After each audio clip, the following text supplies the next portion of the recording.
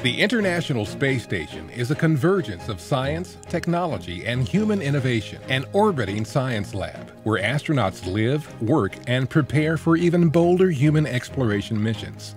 With the retirement of the shuttle program, NASA challenged American industry to provide safe, reliable, and affordable transportation to the space station in order to maintain U.S. leadership in space exploration and scientific discovery.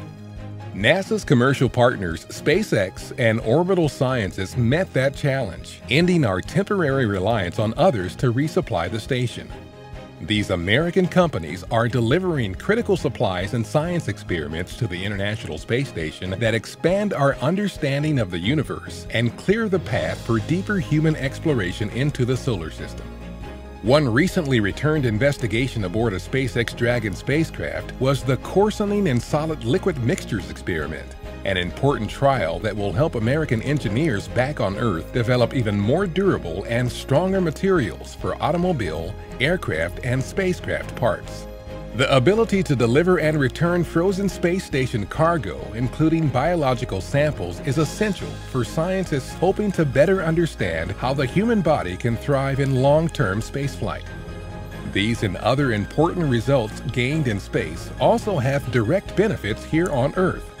One experiment on human immune cells, scheduled to fly next year, requires astronauts to access samples very quickly after the cargo arrives to the space station. Spaceflight capabilities developed through the COTS program make this experiment possible. With hundreds of ongoing experiments, the International Space Station will be a platform of discovery for years to come.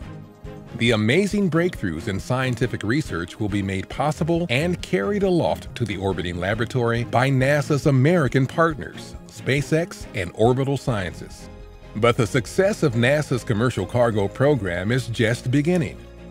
Soon, private American companies will be transporting our astronauts to the station on spacecraft launched from U.S. soil.